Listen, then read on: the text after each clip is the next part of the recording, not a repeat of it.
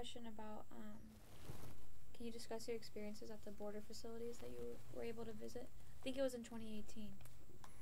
Well, you want to know about my experience as a community activist? Yeah. Well, my interest started back in the 80s. I mean, I didn't know me. I'm going to give you a short answer, just with amnesty. You know, we have millions of immigrants coming in. We've always had immigrants coming in, and they will continue to come in. Why? Because we're an immigrant country. Contrary to what people think, you know, we're an immigrant country. Some immigrants have been here 100 years, some 200. Some of us, like my grandparents and my dad, were born here, so the border crossed us. You know, my mother came from Mexico, but that's a different story. Anyway, so we're reading. So I'm reading in the paper that children are being put in pens. They're being separated from the parents as they're coming in asking for asylum. These are not undocumented, whatever. These are asylum seekers, which is it's a legal process. They're supposed to be treated differently. So we said, whoa, we got to do something about it. So we got the community involved. But anyway, so what happened with El Paso is that we know that El Paso became like the center of the problem. There's a word for it. I just can't, you know. And so what happened is that one of my friends, a fellow catalog, asked me to go to El Paso with him. We talked about it. We said, well, what can we do? He said, well, let's go to El Paso. Let's go check it out. So we went there, and our job, I wanted to do is, there is a Congresswoman, Veronica Escobar, who has done a really lot of good work with immigrants. There's also a woman who works for the America's Immigration Program, who works with the mothers of the K children. So we went there and we were trying to figure out a way that we could connect with them. Now remember, all this time, the asylum seekers here they would go to the border, to Yuma, to San Luis, which is, you know, San Luis, the border, or to Nogales, not to Douglas. That's a whole different story I'll tell you about. Anyway, and so they would go, and then they would get processed, and then they would be sent they would be sent in buses to churches with nothing, just, you know, families, you know, or they would be dropped off at the bus stations. They still do that. They still do that, by the way. So here we were like, what the hell are we going to do about this? So we went there and we were trying to figure out, well, what are all the things that can be done? So we had a chance to meet with some people that were doing the Ascension House.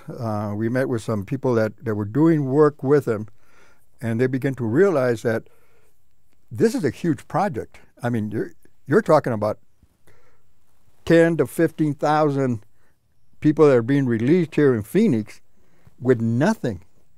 So part of my interest was first of all, what can be done legally and stuff like this. That's a job for ACLU and of course the Mexican American Legal Defense Fund, some of the Center for Poverty and the Law Center, whatever. But immigration is critical for this country. At the same time, we're very confused about it. The laws are just terrible. They have some bad laws. You know, like, for example, right now, they decided that when you ask for asylum, you get back sent to the country that you crossed. So some of the people that are coming here from Guatemala, from El Salvador, are being sent to Mexico because they crossed Mexico. So they stay there until they're going to be called. It's kind of convoluted what I'm saying, but okay. What I'm trying to get to the point is this: that all this time, the people need legal services, but they also need commodities. They need to survive. They need food. They need clothing. They need places to sleep. They need medicine. So this is what our groups have been done. It's a coalition.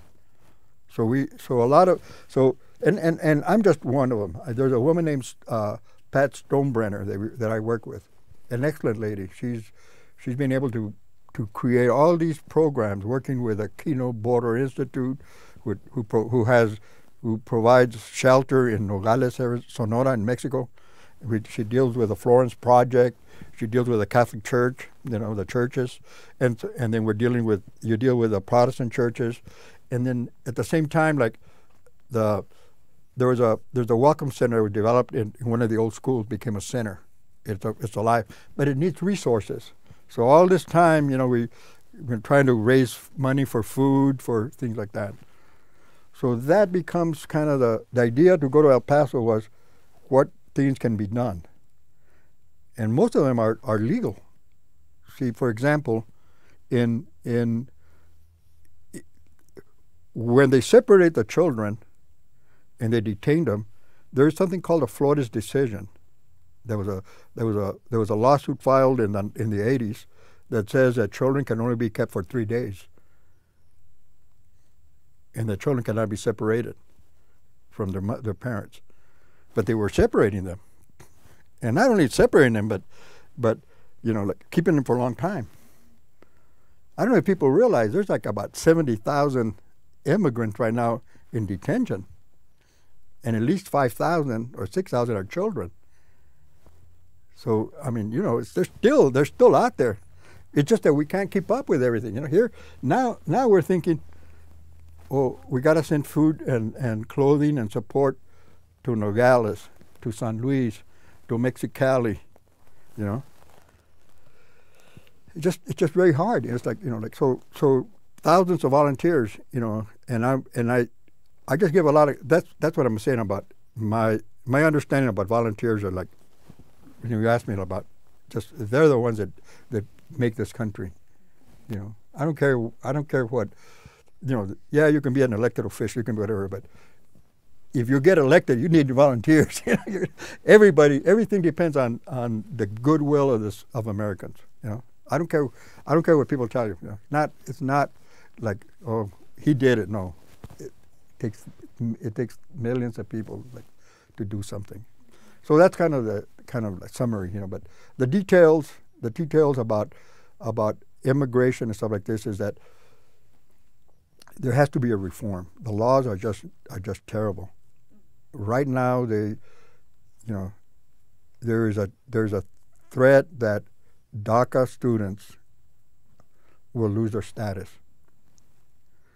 We know that the SWAT teams are already trained in immigration to do raids in major cities, in Boston, Chicago, Los Angeles, probably Phoenix. They're going to come in and just grab people and deport them. And people know stories about American citizens being deported. Anyway, so that's kind of the passion that and what is hard about this is that there's other issues that are just as important, but you're sort of like, you got to choose one. You can't deal with like healthcare. Healthcare is a big problem in this country. Income inequality. I'm not supporting any candidate, but I'm just talking that way. But I mean, like all these issues that are real. We see homeless. One of my friends, one of my college roommates, Humberto Lopez, became a multimillionaire. He just bought a old Holiday Inn, and he refurbished it, and he opened up a homeless center in Tucson. So it's like 10 stories. So in the base and it's got like 20, 30 agencies to support. Going back to what's in the wraparound, the incubation. It's important for like if you're going to deal with veterans, for example, if you're going to deal with immigrants, you have to somehow. You have to be able to coordinate these things. Like you can't they're not isolated. See, what happens is that right now it's real fragmented. Everything's like, fragmented, So you've got veterans who are getting housing, who are getting benefits, but there's veterans that are committing suicide every day. You know what I'm saying? And yet nobody talks about them, Anyway, sorry.